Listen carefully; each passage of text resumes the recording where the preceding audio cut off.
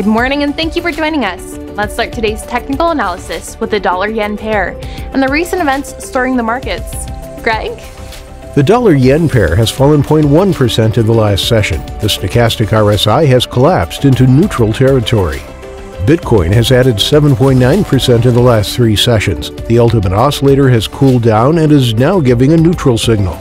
The price of gold has stood still in the last session. The MACD remains in the positive zone. The price of crude oil has stood still in the last session. The ROC is giving a positive signal. Coming up, today's major financial news. OPEC and its allies, led by Russia, stand ready to adjust their plans for a gradual increase in oil output by 2 million barrels per day in the next months, depending on market conditions. The United Kingdom began the new year outside the European Union's orbit after ending a tempestuous 48-year liaison with the European project, its most significant geopolitical shift since the loss of empire.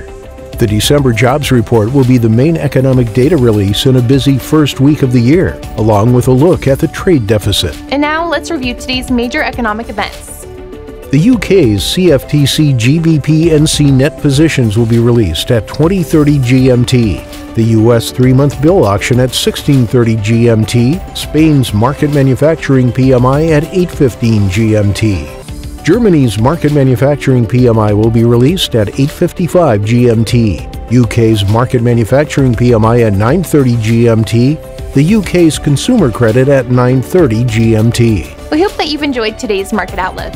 On behalf of all of us here, we wish you a productive trading day.